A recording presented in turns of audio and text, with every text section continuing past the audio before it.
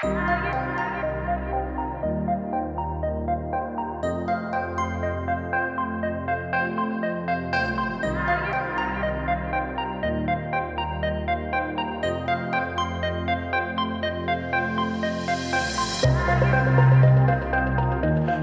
zur Themenvorschau von Frequent Traveler TV und heute haben wir besonders viele Themen für euch frisch gepresst. Und zwar geht es um 19 Uhr los mit folgenden Themen.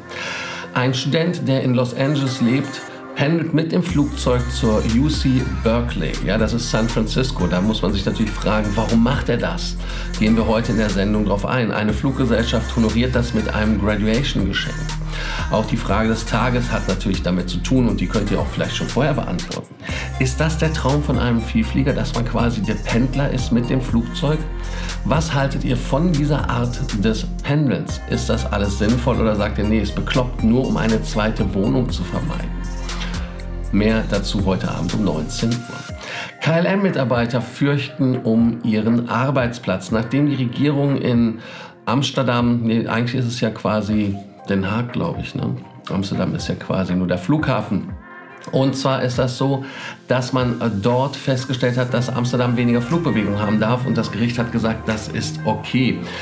Damit sind natürlich Arbeitsplätze in Gefahr. Lufthansa A380er können auch ab Frankfurt fliegen, was mir persönlich nicht bekannt war, warum die 380er alle nach München gegangen sind. Hatte was mit der Flotte zu tun, da hat die Lufthansa aufgeräumt.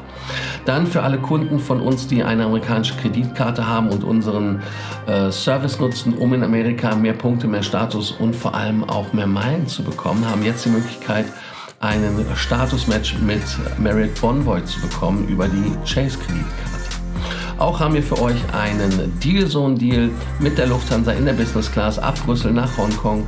Das Ganze für 1.699 € und aufwärts.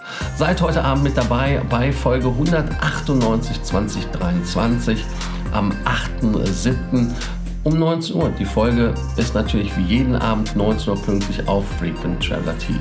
Also kommentieren und so weiter, abonnieren, Like da lassen. Auch für diese Sendung ein Like da lassen. Also ich danke euch und bis heute Abend um 19 Uhr live. Also bis dann. Ciao, ciao.